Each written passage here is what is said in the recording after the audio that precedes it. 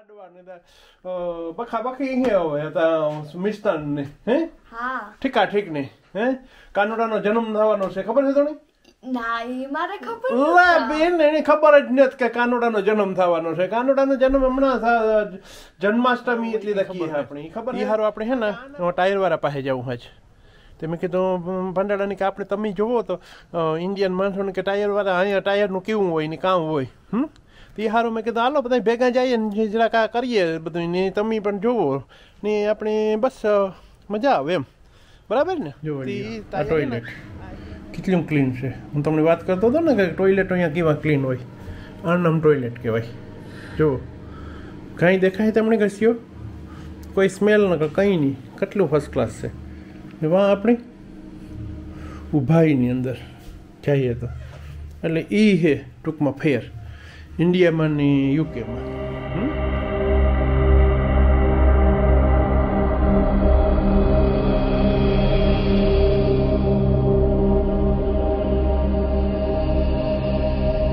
રામ રામ સીતારામ સીતારામ જય શ્રી કૃષ્ણ દાયરાની જાજા ને જાજા હા હા રામ રામ સીતારામ જય દ્વારકાધીશ હર હર મહાદેવ જય શ્રી કૃષ્ણ અને જય માતાજી અને જય માતાજી ખોડિયાર માતાજી જય વિંજાત ભગત તો કઈ બધાય દાયરો બધાય બધાય હારા હે બધાયને હવાન છે ને હા લગભગ હવાન છે મીરા કે હવાન છે કે બધાય ની તો મીરા કે તો એ તો આપણે માની લઈએ બીજું ન કામ ને દાયરાને હમણાં તો વાંધો ને હમણાં આવે ને જન્માષ્ટમી ને હમણાં તો હાથે માઠેમ ની તો તારે હાવ લાડવા ને બખા બખી હે હવે મિષ્ટાન ને હે ઠીકા ઠીક ને હે કાનુડાનો જન્મ થવાનો છે ખબર છે તને ના ઈ મારે ખબર લા બેન એને ખબર જ નથી કે કાનુડાનો જન્મ થવાનો છે કાનુડાનો જન્મ હમણાં જન્માષ્ટમી એટલી લખી છે આપણે ખબર છે કારણ કે આના છોકરાઓને કઈ ખબર જ ન હોય હવે મારે તો ખબર છે તો તારે ખબર હે ઓકે તો વાંધો ને એટલે ખબર હોય તો સારું હું ના જેવું તો એ હે ને હું ના જેવું તો તારે હે ને નાવા જવાનું છે મમ્મી નાવા બોલાવે ઓકે વાળ બાળ ધોવાના હે ને મારે જવાનું છે બહાર એટલે અમારે જ ભાંડેડાનું સાથે ઓકે અમે ભાંડેડા બધા જઈએ સાથે ઓકે તો આપણે હે ને બહાર જવું ને મીરા જાય નાવા ઠેકડા તો પછી મારજે પેલા નાવા જા ઓકે તો ભેગા રહીજો હમણાં હું તમને બતાવવા જઈએ એટલે જો બારોબારની વેધરી તમને બતાવે તો વાતાવરણ સારું છે તડકો છે અત્યારે ને ઠંડી ને જરાય એટલે ઠંડી ન હોય ને એટલે તાર ટી શર્ટ પહેર્યું મેં નકર ટી શર્ટ ક્યાંથી પહેરાયા ને આપણે ફ્લાવર તો હોઈએ જ એ હોય ને આપણે જવું એ સારું હું તમને બતાવવા કે ઓલું વાં હે ને હું જો ગાડી હલાવતો દરરોજ ને એવરી ડે ખબર છે ને તમને ત્યાં ઓલી સ્વિફ્ટ હતી મારી પાસે તે ત્યાં ગાડી ઇન્ડિયાની વાત કરા ભંડારાની કે તે ત્યાં ગાડી હલાવતો ને ત્યાં છે ને ઓલું જરાક આમ હવા કે જરાક ઓછી થાય આપણે જોવેલીએ ટાયરમાં કે હવા ઓછી થાય ને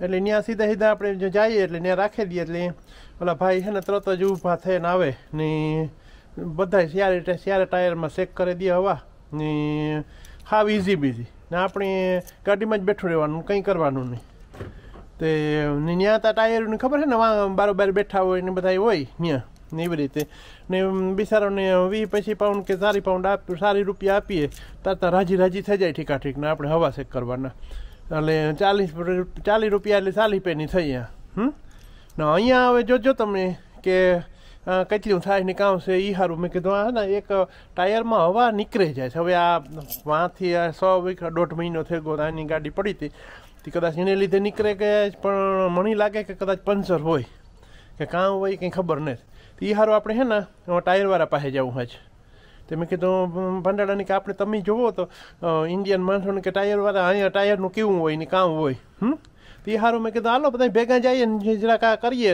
બધું ને તમે પણ જોવો ને આપણે બસ મજા આવે એમ બરાબર ને તે ટાયર છે ને આ આગલા ટાયરમાં જો ઉભા રહીએ તમે બતાવો કે એ તો મેં ભરવા તો ભરાવી હતી આવે નહીં ભરાવીને પાછી બીજી ગઈકાલે પાછી ભરાવી હતી જ્યાં આ ટાયરમાં છે ને આગલા ડ્રાઈવર સાઈડના ફ્રન્ટમાં એમાં પ્રોબ્લેમ છે તો હવે એ પ્રોબ્લેમ છે તે હવે એ છે ને ત્યાં જઈને ચેક કરે તો ખબર પડે કે કઈ રીતે ચેક કરે કામ છે તો એ બધું આપણે જરાક છે ને ભેગા રહીજો તો આપણે બધું કરીશું બરાબર હું ગાડીમાં બેસી જા તમે પાછળ બેસી જજો, કંઈ વાંધો નહીં આપણે, બરાબર.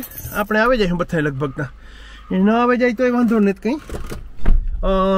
ત્યાં મળીએ તો પાછા ભેગા બધા આપણે ભંડાણા, બરાબર.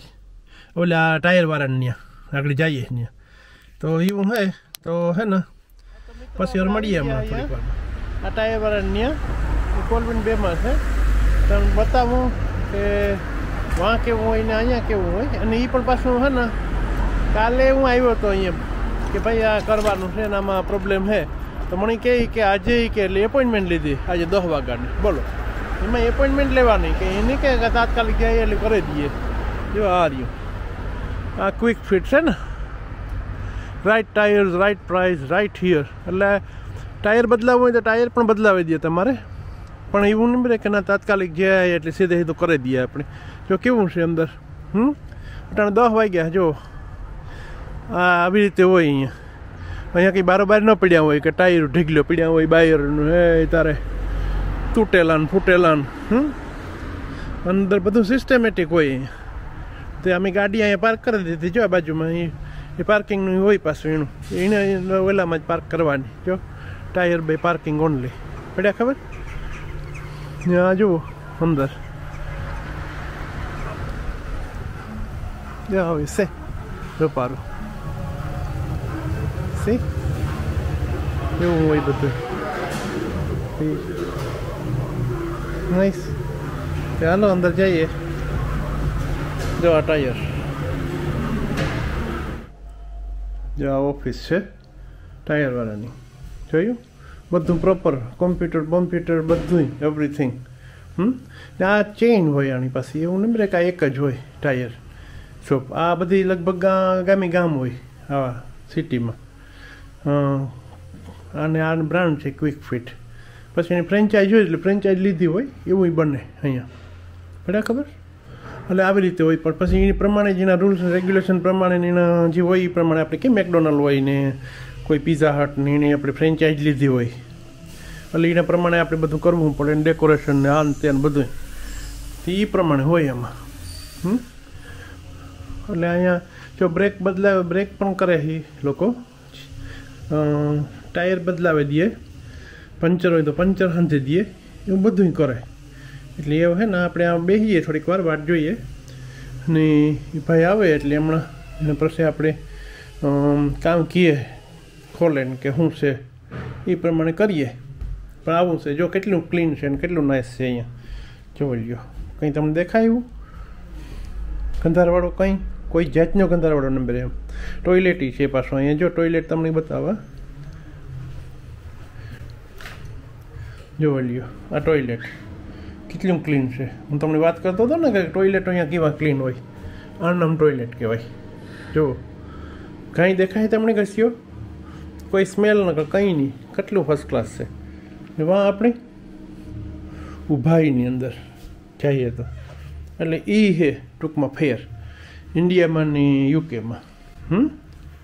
એટલે વરે પાછા એ ન કહેતા કે તમે તો એક બાજુ કહો કે યુકેમાં કંઈ છે નહીં. યુકેમાં કંઈ નથી એવું ને તું કહેતો, એટલે ખોટું ન ઓલું કરતા. એના વારે પાછી ચર્ચા કરીશું એના માટે છે નવી. પણ એવું બધું હોય અહીંયા. એટલે ટૂંકમાં છે ને આવું બધું હોય અહીંયા. અને આ પ્રમાણે હોય અહીંયા. કારણ કે પહેલાંથી એક સિસ્ટમ થઈ ગઈ અહીંયા કે આ રીતે જ કરવાનું ને આ રીતે જ રહેવાનું. એમાં આપણી સિસ્ટમ એવી થઈ ગઈ કે બસ અહીં જોવું જોઈએ, એમ અહીં જોઈ ટોયલેટ હતા કે અહીં જોઈ, કોઈ દી સાફ ન કરે, કોઈ આવે નહીં, ક્લીન કરે નહીં, કોઈ ક્લીનર આવે નહીં. એકવાર બનાવી દીધું. ગમે ત્યાં તમે જાઓ, રસ્તામાં જાઓ કે ઓલામાં મોટરવે ઉપર જાઓ, ત્યાં ગમે ત્યાં સર્વિસ સ્ટેશનમાં જાઓ, બસ એકવાર બનાવી દીધું અંદર. પછી ક્લીન કેવું કરવું, સાફ સફાઈ કેવી, કોઈ લેવા ન કર દેવા. પાણી આવતું ન હોય ને એ તારે એમાં સ્મેલ આવતી હોય ને ઓહો, મસર એક બાજુ આટા મારતા હોય, વાટ જોતા હોય કે ઘર આવે કે મુર્ગું હાથમાં, એના જેવું છે બધું. ના હકીકત છે એ કહું તમને. તમને ગમે કે ન ગમે વસ્તુ જુદી છે પણ છે હકીકત. તો એવા ને વાટ જોઈએ આપી દીધી એવી છે ને આગળથી લઈ જાય ત્યાં પાર્ક કરી ત્યાંથી લઈ જાય. આપણે આ ઓફિસમાં જ બેસવાનું, આપણે કંઈ કરવાનું નહીં, બરાબર? એ ઓફિસમાંથી લઈ જાય ને જોહે ને ચેક કરીએ અંદર લઈ જાય ગાડી બરાબર. આપણે કંઈ કરવાનું નહીં એમાં કોઈ વસ્તુ, બસ આપણે ચાવી દે દેવાની કે ચાવી દે દીધી. ઓકે જો ગાડી આવી ગઈ ને અંદર, એવી અંદર ચેક કરી છે. ઓલી બાજુનું ટાયર છે ડ્રાઈવર સાઈડનો, જો એ અંદર સીધી જો ઓલા ઉપર રેમ્પ ઉપર લઈ લીધી. એ તો આપણે વાંય પણ હોય એવું બધું. હા નવી નવી બીજી બધી ખુલ્યું ને ગેરેજો એમાં હોય, પણ આવી રીતે ટાયરવાળામાં ન હોય કે ખાલી ટાયરવાળામાં જ હોય તેવું હે.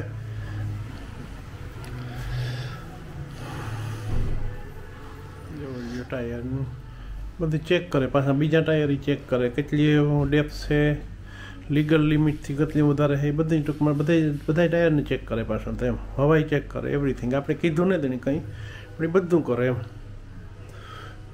પણ જો એવી રીતે રેમ્પ ઉપર ચડાવી દીધી હવે બધું ચેક કરે છે, તો એ પ્રમાણે હોય બધું.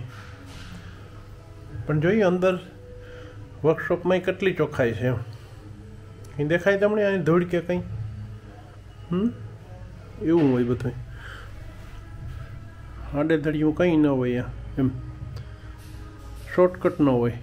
શોર્ટકટ ન હોય પણ એનો પછી પ્રાઇઝ એ પ્રમાણે હોય. પણ એ હમણાં પછી વાત કરીશું આગળ કે પ્રાઇઝનું કામ હોય ને એટલે કોસ્ટ કેટલી થાય ને કામ થાય. એ હજી તો કંઈક આવ્યો નથી ભાઈ, આવી છે એટલી ખબર પડશે કે કામ થાય એનું કેટલું છે. બધું ચેક કરીએ, બ્રેક પણ ચેક કરી દીધી. કીધું કે હે ને એમાં પંચર છે, ખીલી ગીરી ગઈ અંદર. એટલે મેં કીધું ઓકે તો કેટલા હતા કે 27 પાઉન્ડ એટલે 2750 એટલે લગભગ 2800 રૂપિયા થાય એના પંચર હાંધવાના. ઓકે એટલે આ તમને કહેતા કે મેં કીધું કેટલો ભાવ થાય તો એ કીધું તો ઓકે તો વાંધો નહીં કે અમે હાંધે દઈએ. મેં કીધું હાંધે દઈએ એટલે 2800 રૂપિયા. હવે વાં આપણે છે ને જો મને હેરમાં તો ત્યાં શું હોય ખબર છે ને, આપણે હેરમાં તો ત્યાં આપણે ફોન કરીએ એટલે ઓલા ઘેર આવે ને બધું કરે જાય, હાંધે જાય ને બધું કરે જાય એવરીથિંગ. ને કેટલા લઈએ 400 રૂપિયા 500 રૂપિયા 500 રૂપિયા 600 રૂપિયા બહુ બહુ એ કંઈક સેટા થઈ આવ્યા તો નકર એ બધી ગાડી બાડી લઈને આવે પાછા બોલો.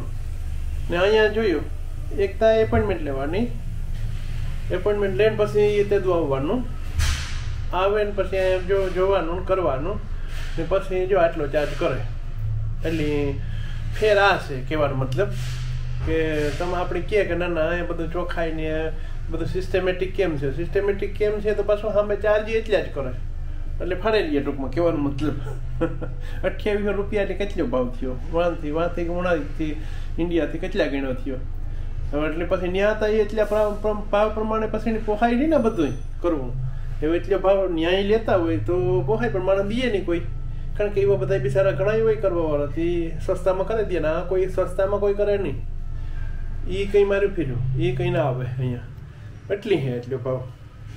થી મેં કીધું આનો પાંડાળાને એ પણ કહેતા જ રાખ એવી કરે પંચર હાંધે દઈએ એટલે પછી બસ આપણે ગાડી રેડી પછી પાછા વ્યાજે તો એ થોડીક તારો રાહ જોઈએ થોડીક વાર એ હાંધે દઈએ તો આવ્યો પંચર આવે. હમણાં કીધું મને કે એ તો બરાબર પંચરનું હતા, પણ પછી અમે જોયું ટ્રાય કરી કે પણ રીમ છે ને રીમ ઇનસાઇડ રીમમાંથી ત્યાંથી કે જરા હવા લીક થાય કે.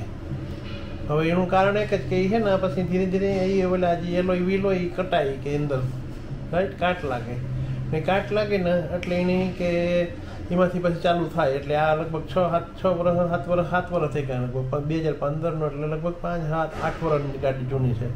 એટલે આ કે આ પ્રોબ્લેમ છે ટોયોટામાં એ કે એવું કીધું ને. તો મેં કીધું તો શું કરવું તો કે એની છે ને એ કે રિફર્બિશ કરવા પડે પાછા એ કે એનું વ્હીલની. એટલે એ બધું પાછું કરે ને રિફર્બિશ કરી દઈએ. એટલે તો મેં કીધું કેટલા થાય એના પૈસા 4 વ્હીલ. મેં કીધું 4 વ્હીલ કરવા ને પછી એક થોડું કરાવાય પાછું ઓરે પાછી બીજામાં થાય તો કેટલા કીધા ખબર છે 400 પાઉન્ડ 40,000 રૂપિયા ખાલી બોલો. 40,000 રૂપિયા એ ખાલી અંદર ઓલા બ્લાસ્ટ કરે ને ફાઇન કરે ને પાછું એમ કે રીમ આખી રિકન્ડિશન કરી દઈએ. એ નવા નહીં, નવી રીમ નહીં, આ જૂની બોલો એટલું હોય અહીંયા. એટલે એ જોઈએ આવું કરવું એટલે અત્યારે કે ટેમ્પરરી સોલ્યુશન થઈ ગયું કે વાંધો નહીં આવે પણ પછી પાછું વરે 6 મહિના થાય